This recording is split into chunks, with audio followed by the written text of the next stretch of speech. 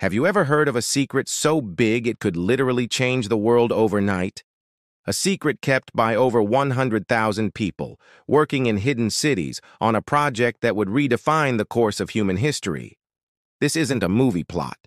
This is the incredible true story of the Manhattan Project.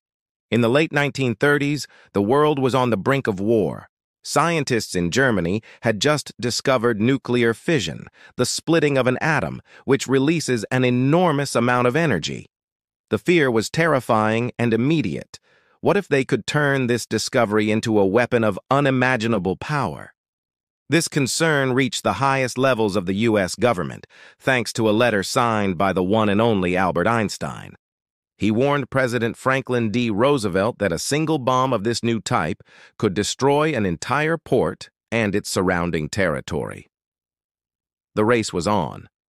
In 1942, the United States launched the Manhattan Project, a top-secret endeavor with a singular, chilling goal: build an atomic bomb before the enemy did. The sheer scale of this project was staggering. It wasn't just a lab. It was an entire hidden industry. 3 secret cities were built from scratch: Oak Ridge in Tennessee, Hanford in Washington, and the now famous Los Alamos in the desert of New Mexico. Imagine being recruited for a job, moved to a brand new city you'd never heard of, behind fences and armed guards, and not even being allowed to know what you were working on. That was the reality for tens of thousands of workers.